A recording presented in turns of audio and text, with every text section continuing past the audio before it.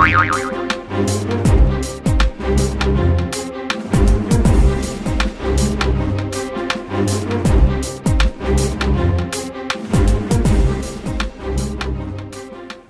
everyone, iRix Guy here. Now if you watch my videos, you know I do a lot of product reviews, and I recently purchased a MacBook. Now this is the MacBook Air.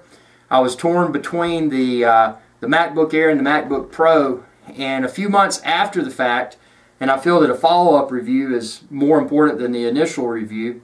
So I'm posting this review a few weeks rather, after purchasing and using this MacBook Air 13-inch. And I just wanted to point out the pros and cons and things that I would do differently if I was making this purchase a second time. So, first of all, I'm super satisfied I went with the 13-inch MacBook Air.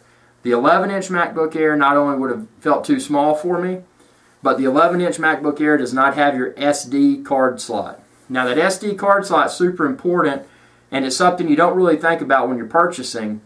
But what the SD card slot can do, it can function as additional storage. You can actually get an SDXC card to function as additional, in essence, hard drive space in here. So don't think of SD card as strictly a port to plug your camera and or video camera into for syncing content, but it can also be utilized as storage. So that's a big selling point. I would not go 11-inch. I'm glad I went 13-inch. Things I like about the MacBook Air, this of course being the 2012 Ivy Bridge model. Obviously its thinness, it's very thin, very lightweight, very easy to throw into a bag and take out in the field. It's got USB 3.0 because it's Ivy Bridge. It's got Thunderbolt because it's Ivy Bridge. Something else you don't realize about Thunderbolt port, you can actually get, if you have an iMac desktop, you can get what's referred to as a mini DisplayPort cable. It'll stick into your Thunderbolt port, put the other end in your iMac Thunderbolt port, and even if it's an old 2009 iMac, it'll still work with the DisplayPort cable. It's the same plug, so you can, in essence, and what I do, I use my 2009 model iMac as a secondary display for this MacBook Air. So that's a really cool feature. Of course, on the other side, you've got your USB 3.0 port as well, and your MagSafe charger. You don't have an optical drive, but optical drives are a thing of the past. When's the last time you burned a CD or a DVD? If you need it, plug in an external drive. But I'm glad they didn't put it in it, because when you're in the field, that's just extra weight and something you don't need, and extra cost. Something else I like about the MacBook Air, the screen is nice. I did not go with the Retina, which I don't really care. I don't need the Retina. This LED backlit display is plenty good for me, and I'm glad I got it.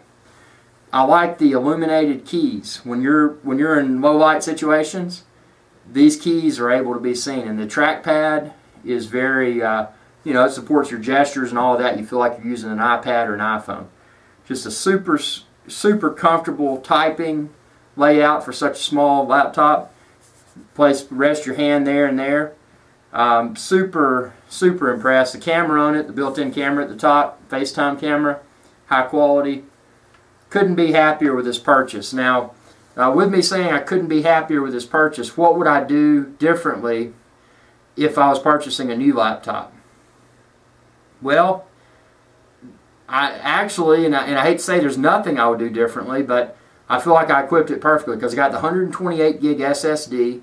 I feel like I got the best bang for my buck there. It's plenty of room for the operating system, and even after installing all of my applications, Final Cut Pro 10, Motion 5, and a few small photo editing apps, I've still got well over 80 gigs of disk space available on the SSD. Now keep in mind, when you're at home, you can plug in a USB 3.0 or Thunderbolt drive and get plenty of external storage.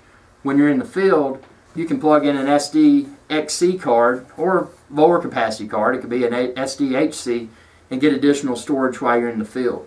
So for me, making quick edits in the field, wanted to have access to my photo editing app and my video editing app. This is fantastic. Couldn't be happier with the decision I made. And yes, Apple is more expensive. You can build a PC for a fraction of the cost, blah, blah, blah. This isn't a PC versus Mac video. This is a video for someone that's a Mac user that they depend heavily upon Apple's video editing products and image editing products to conduct their business, and that's what I do. And this laptop could not be better. Sure, the processor, and that's one thing I want to point out. I did go with 8 gigs. I maxed out the memory in this 2012 MacBook Air. I would definitely do that again. 8 gigs is fine for me. It does fine with video editing. And I mean, really, it's just a really sweet deal. Now, initially, I put it in a case, protective skin. I got off of Amazon. But I found out that I like the body of this so much, the thinness, that with the extra case on it, it just added bulk. And I just like this thing like it is. If it gets scratched up when it's in the field, who cares? I mean, I'm not going to intentionally abuse this laptop, but I mean, I got it to be productive with.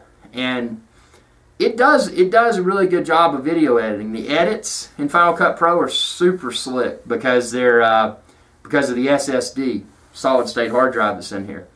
Now, where you will notice a difference, because this is only an i5, like on my desktop iMac, that's an i7 quad core, actually 8 if you count the hyperthreads. When you're actually compressing your video, you're going to notice that this is slower. But I mean, then again, I mean, this is plenty fast. And for most people, unless you're a hardcore video content producer like I am, I produce hundreds of videos a month. So I'm always compressing something. For me, this is fine. But I wouldn't use this as my only computer, being a video editing professional. But for most everyone else, maybe you make a few YouTube videos a week, this is a rock solid deal right here. And I don't really see the reason to go to the MacBook Pro line. But just wanted to share this follow-up review, and as always, feel free to share this video with others.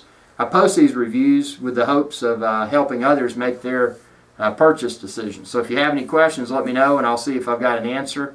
Like I said, I've been using this for a few weeks.